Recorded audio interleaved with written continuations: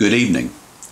Welcome to this time of prayer and Bible study with the family of St. Andrew's Baptist Church in Columbia, South Carolina. I'm Pastor Dee Vaughn, and on behalf of our staff and our church family, I'm delighted to welcome you. You're part of our family tonight, just because you've joined us to lift up your heart to God and share your heart with others, and be attentive to God's Word as we're going to study together in just a little while. I want to share some things with you as a church family that are going on that I know you'll want to keep in your mind and in your prayers. Right now, we are continuing a food drive where we're inviting you to donate non-perishable food items, bring them to the church.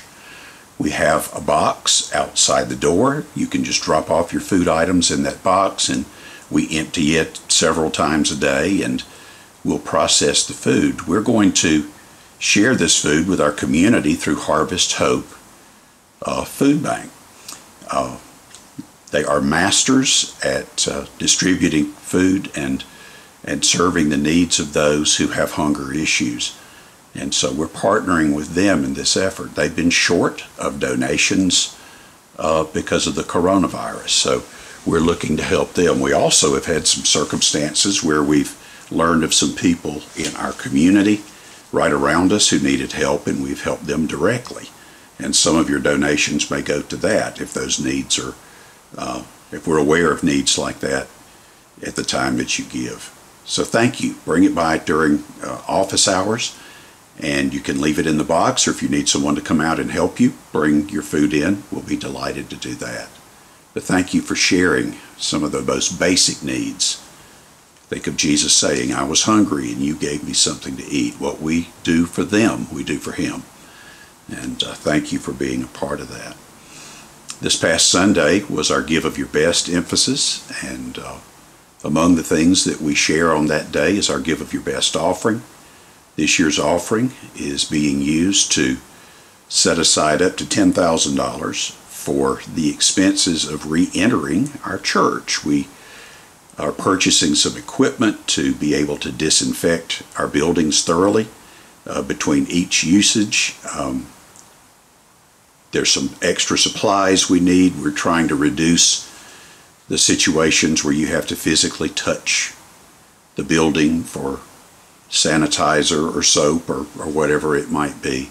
We're working to make the building as safe and friendly for you as it possibly can be. So up to $10,000 will be used for that purpose, and all gifts beyond that amount are going into our maintenance reserve funds, because we have several heating and cooling systems that need to be replaced. Some of them are just barely limping along, and they've only served us for 50 years or 55 years, so I think we've gotten our good out of them, but it's time to get something new, and we want to save and replace these. We don't want to go into debt, not a single dollar if we can avoid it. So all that we have in savings will help us tremendously in those big ticket items that it takes to keep a church up to date and operating. So thank you for your generosity in that. I want to mention to you, both for your prayers and just for your information, that our weekday preschool has reopened. They began Monday. And it's a new process because we're in a different day right now. Temperatures are taken at the door, and parents don't get to come into the building. They drop their children off at the door, and workers take them to their classrooms, and then parents pick them up at the door in the evening. And of course, we're being very mindful of the health of all of the children, and all of their rooms are being disinfected every day. And in some ways all through the day. We've always been sticklers for cleanliness in the weekday preschool, but even more so now with the coronavirus among us. But we're grateful that they're reopening, and pray for Mary Christie and all of her faculty and staff as they're working to care for these beautiful children. As parents are going back to work, some of them are able to go back to work, and they need care for their kids, so we're grateful that we can do that. Remember that we'll worship together Sunday morning at 10:30 on our Facebook page and on YouTube. This Sunday we're going to talk about a passage from Psalm 23, a section of that matchless psalm that teaches us how to get through life's valleys. This has been a valley time for many people, health-wise, financially, just the disruption of life. In that psalm, we have so much wisdom and so much love from God that shows us how we can get through times like these. And I want to share that with you Sunday morning. So you be here and invite others to share this time with us. Some of you have done some great outreach just in saying, I want you to tune in to Facebook or to YouTube and worship with our church family. And we've had some new friends join us, and some have become regulars. And we're delighted in that. When we share the good things of God, His family grows, and we're delighted that that's happening. But you join us for worship coming up on Sunday at 10:30. I know that you have prayer requests and concerns, and if you'll enter those all throughout this time we're together through your comments. When you enter comments, then others can read what's on your heart and mind and can pray with you and pray for you. And that's a way to make this an open prayer time, as we would do were we here together in person. So as there are things on your heart, you enter those, and it'll allow all of us to know of your needs and to pray with you in a special way. I want to name 3 situations that are very critical right now. Be in prayer for Bill Williams. He is in the Agape Hospice House, the one located near the church, and is receiving care there. That entire facility is for patients who are COVID-19 positive. And so, as Betty and Kim have been able to spend some time with Bill, they've had to take incredible precautions with goggles and headwear and masks and gowns and gloves and all the rest. And they're giving him all the love and support they can. But pray for him, because if the doctors are correct, this is the last chapter of his life with us. And so it's an incredibly important time for their family, and they need your love and prayers. We have been praying for Nelson Berry for several years. He's been battling cancer. Nelson is in the Agape Care Facility in Lexington, and he is receiving hospice care as well. He's exhausted every possibility of treatment, and his family has loved and supported him and cheered him on through all of this. But he and his doctors recognize that physical cure in this life is not a realistic goal. And so the focus has changed to his comfort and his well-being, and his being able to fill these days as full of life and love as he possibly can. So pray for Nelson and for Al and Evelyn and all of that family, as this is a very trying time for them and a sad time. And then Gene Bain, who is a member of our congregation, had an accident. He was in the backyard at his son Mac's house, their family home, working on a project, and fell. And when he did, his artificial knee broke loose from the rest of his leg, tearing the flesh and causing incredible bleeding. Gene had his cell phone with him and called into the house, and his daughter-in-law heard his call and went to him immediately, called an ambulance. But Gene lost a lot of blood in the process, and when he got to the hospital, they needed to amputate that leg to save his life.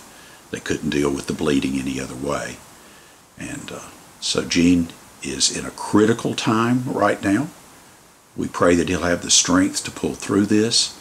But if he does, there's another surgery that will need to take place like tomorrow, and many other challenges ahead. So you pray for Gene and for Mac and Carrie and their family as they're supporting him and trying to cheer him on through this terrible ordeal that he's facing. Well, this is a very happy day for the Vaughn family. Today is our Juliana's first birthday, and we'll be celebrating that with her today. And we just are blessed to see the unfolding miracle of her life. I praise God that I'm a part of that story, and that He's allowed me to see her young life begin and see her grow. She's walking some now, and therefore we're chasing a lot more than we used to. I want us to go to God now in a time of prayer. Continue to enter your requests as you need to share them with one another. But as we go to God, allow me to lead as we pray. Father, we come to you knowing that you are the giver of every good and perfect gift, and knowing that all of the good gifts of life are from your hand. We're not just blessed to know good gifts, we're blessed to know the giver. And when we come to you as the source of it all, we not only have the resources we need, we have the relationship we need most. And so we thank you that we can come to you today, remembering the many, many ways you're loving and blessing and caring for us. We pray for those with special needs, those we've named tonight, and others that our friends are naming through their comments right now. We pray for our nation in this time of health emergency. We lift up our leaders who have to make important decisions about policy and safe procedures and reopening issues and all of this. Please, Father, help them to see beyond any political pressure and to do the right and loving thing for all involved. We pray for doctors and other healthcare workers who are on the front lines of this battle. They continue to fight day and night for the lives of people. We pray that you would strengthen and protect them in the holy work that they're doing on behalf of all of us. I lift up our church family. We're grateful for opportunities like this to be together through the internet, but we miss each other, and we miss the family experience of being together. And Father, when the time is right, we look forward to being together in your house again. But until then, make us faithful friends, to keep up with one another, to love each other, to do all that we can to serve each other in your name. As we continue to look at your word tonight, I pray that you would speak to our hearts and write upon our hearts the truths by which we can live abundantly and live faithfully for you. And we ask it in Jesus' name. Amen. I want to share a song with you before we go to our Bible study, a song about love, because love is our standard of all that we do, and we're going to see what happens when we lose sight of that standard and become judges of one another in our Bible study tonight. So this is called Without Love.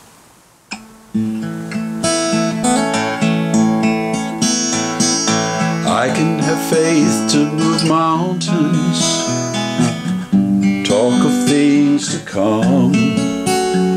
Yes, I can open up my bag of tricks, maybe I'll fool some, but without love I am nothing at all. Without love I am nothing at all.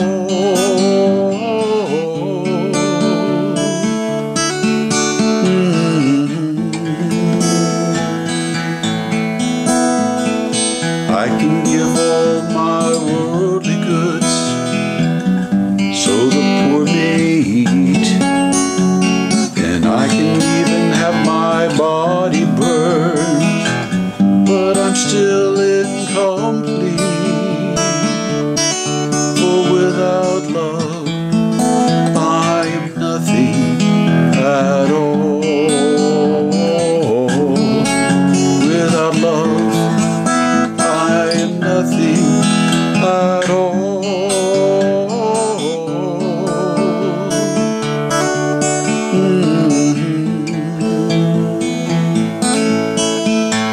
So teach me, Lord, to love today as you've loved me.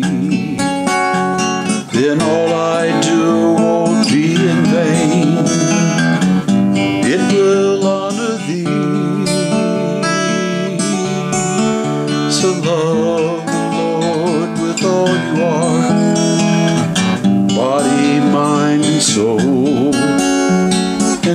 love your neighbor as yourself, and you'll be whole. But without love, you are nothing at all. Without love, you are nothing at all.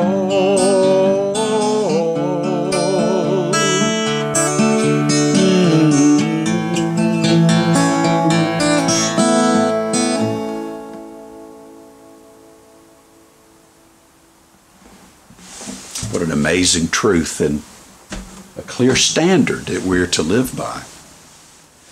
Tonight we move into chapter 7 of the Gospel of Matthew, the final chapter of the Sermon on the Mount.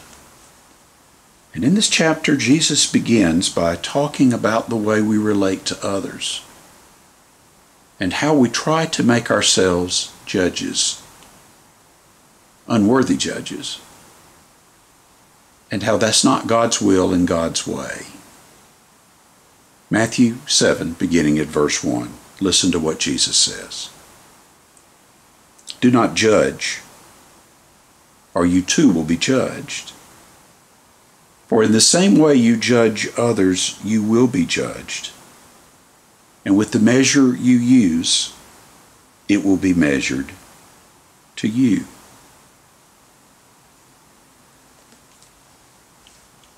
Sometimes when I hear people speak of this passage, I think they misunderstand Jesus' intent. That's so easy for us to do in all of Scripture, isn't it?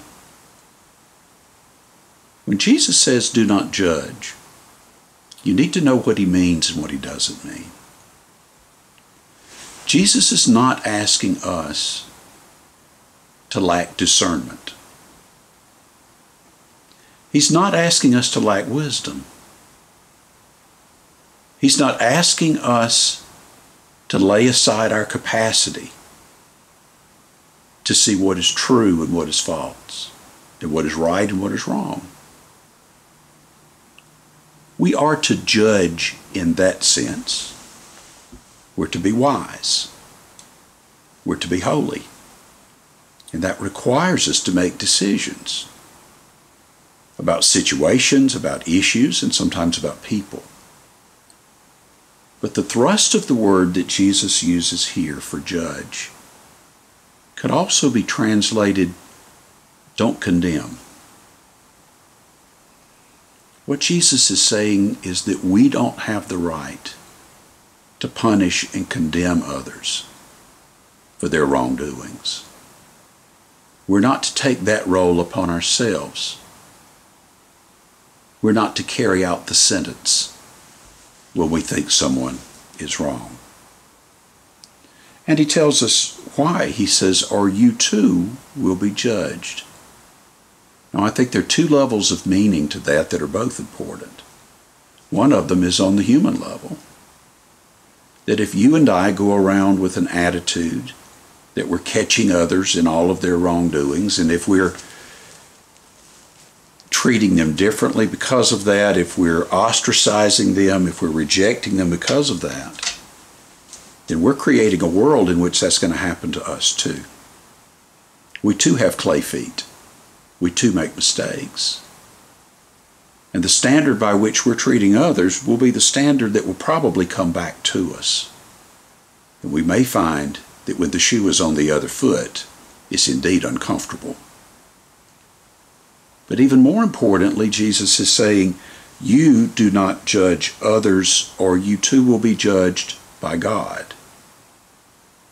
We talked earlier in our study of the Sermon on the Mount about forgiving and asking God to forgive us as we forgive others.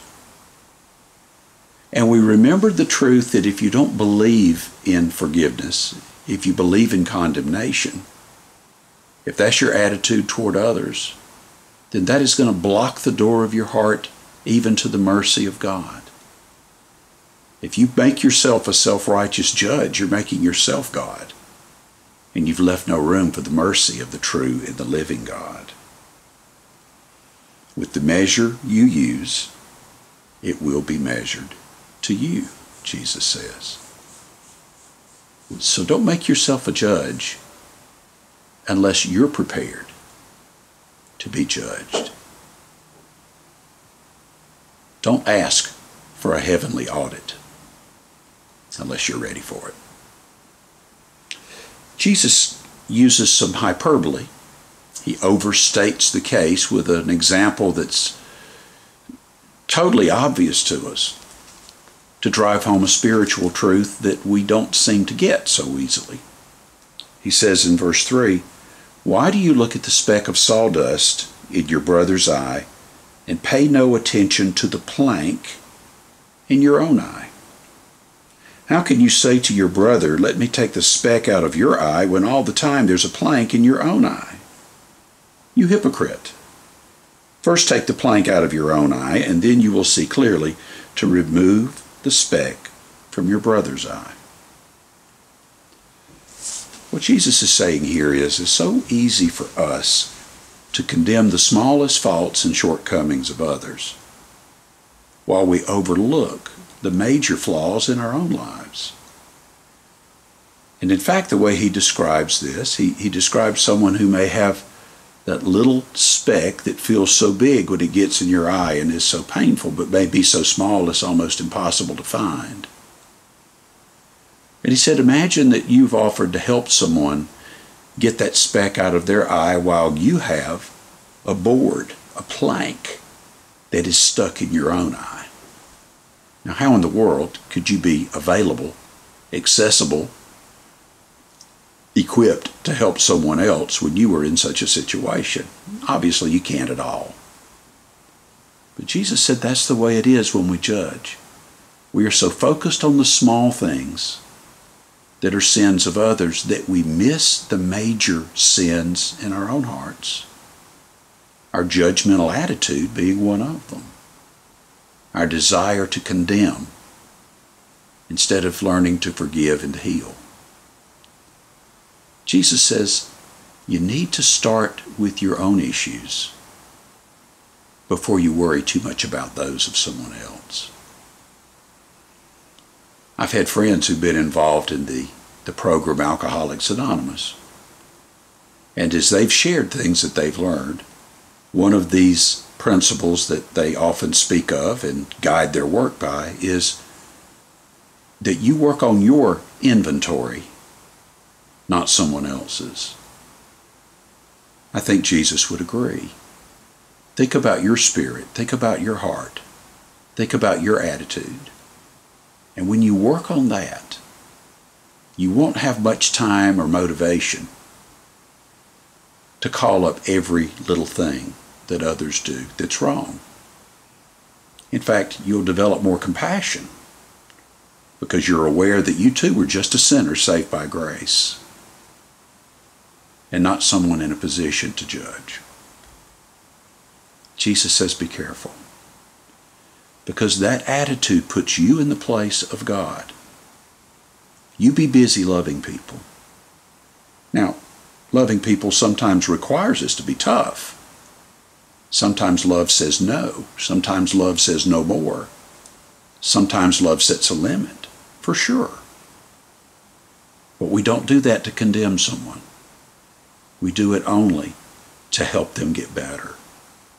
We do it only to motivate them to deal with their pain and problems and take responsibility for their lives. So he says, don't judge. It's not your job. You can't do it well. Because not only is it abusive of others, it blinds you to your own need of God's grace at work in your life. Don't miss your plank while trying to find someone else's speck. And then in verse 6, the verse that seems kind of rough, it's strong language. But Jesus is talking about an important issue and a strong issue.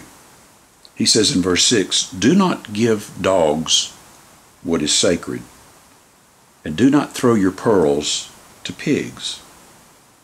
If you do, they may trample them under their feet, and then turn and tear you to pieces. Now, many of us have dogs that are pets that are in our home. They're domesticated and lovable and all the rest. When Jesus described dogs here, he was talking about wild dogs. Dogs that might roam the streets in packs. Dogs that might be diseased and pass disease on to you. Dogs that might attack you, might choose to try to make a meal out of you. Jesus said you don't give what's sacred to them. And you don't throw your pearls. A pearl was the most precious stone that anyone knew about in Jesus' world at the time he was there. You don't give those to pigs. Why does he say that? What's he talking about? Two things that I know of. One, Jesus was saying, understand that as you share the good news, as you share the gospel with others, there's some who just won't receive it. They are so hardened of heart and of mind, they're not able to hear. And he said, you can spend all your time beating your head against that wall of the one who won't respond and miss many other opportunities to share God's love with people who will. Now, is Jesus saying give up on people? I don't think so. I don't think he gave up on people. But he knew when it was time to go on. He knew when it was time to say, I'm at the end of what I can do, and I must entrust this person, this situation, this need to God's grace and move on to others that are in my life. The other thing that I think of with this passage that is so helpful and so needful is that you and I need to be very thoughtful about who we share our innermost selves with. Not everyone is capable of treating your secrets, maybe the painful side of your life, maybe the difficulties you're facing. Some are just not capable of treating that responsibly. You know, as we have a toddler now around our house, one who's learning to walk, we've seen that there are a number of things we just have to move to higher ground. You can't leave something on top of an end table now that might be dangerous. You can't leave a knife or, a metal frame with a picture in it or anything like that because Juliana's not capable of knowing those things will hurt her. Jesus says, when you think about sharing your heart, what's precious, what's sacred about you with others, be sure that you're sharing it with someone who's trustworthy. Be very discerning. Because when you say too much to those who don't have the maturity or the character to manage it, they'll tear you to pieces. They may turn on you. If they have a weakness of gossip that they just need to know the latest, the juiciest information to feel like somebody, they'll take what you've shared with them and use it to make themselves feel important. Or if they are self-righteous, if they struggle with this issue of being judgmental, they may take what you've shared with them and use it as a weapon against you to put you down. Maybe in their relationship with you or in the sight of other people. You have a great blessing when you have a small circle of Christian friends with whom you can share your heart without a second thought. You give someone a holy place when you give them a place where they're safe and secure in being who they are and sharing whatever is going on in their lives. I hope you aspire to be that kind of friend as I do. But when it's your time to need a friend, when it's your time that you need to be heard, and you need to be confident that what you have shared won't be used to hurt you, be careful. Be careful. Not just any and every person, not even any and every person who names the name of Christ, is capable of handling the holiest parts of your life responsibly.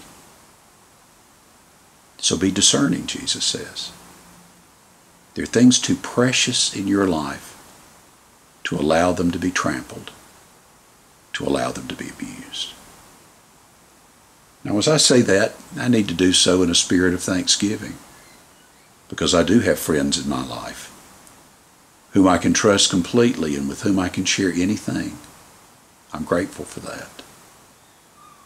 And I hope that you're cultivating those kinds of friendships within our church and with others. But the place to help that happen in this world that you and I have control over is to be that kind of friend. To be a friend who listens and who loves. A friend who knows when we're walking on holy ground and will never use what we know to hurt someone who's trusted us with it. We're going to stop there for today. I hope that you have a wonderful week. And I look forward to seeing you Sunday morning as we'll worship God together and think about how we get through life's valleys. Let me say a word of blessing over you before we part ways. May God set you free from the need to judge. May you place that role totally in His hands as the only one who's capable of knowing it all and the only one who's qualified to render judgment. And as you're set free from that task, may you be free to love. May you be free to give others the best of who you are and what you know. And may you and I be the kinds of friends others can trust, that they'll never look back upon us with regret, but they'll look upon us and say, there was a true friend who handled that part of my life that I shared with them in a trustworthy and a loving way. May you be that kind of friend. I look forward to seeing you Sunday. God bless you with a good week. Bye-bye.